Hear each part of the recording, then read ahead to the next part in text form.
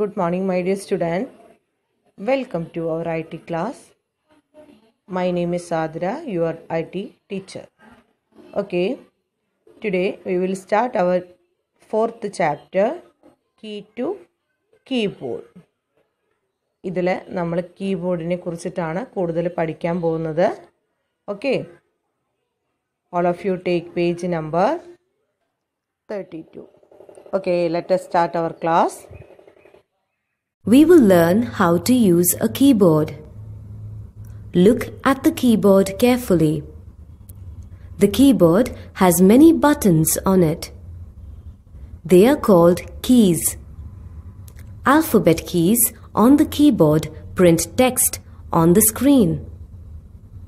When you press any of these keys, it displays the same letter on the monitor.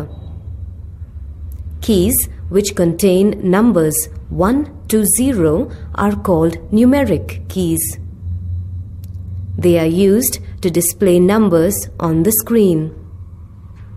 Now, Neeta wrote her name with the alphabet keys, but her mummy asked her to write in capital letters. What will she do? Mummy told her to use caps lock key. The caps lock key helps you to type in capital and small letters. Press the key once. The light glows on. You can type capital letters. Now, press the key once again. The light will go off. You can type in small letters. As you already know, that spacebar key is the longest key on the keyboard. Spacebar key helps us to keep gap between two words. To give one space, press the key once. To give two space, press it twice. Now, Nitin typed his name on the keyboard. He wanted to type Neeta's name in the next line.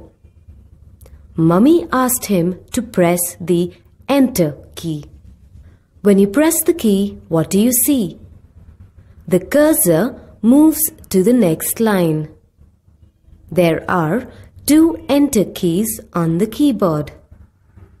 After typing 2 lines, if we want to move to the first line, what do?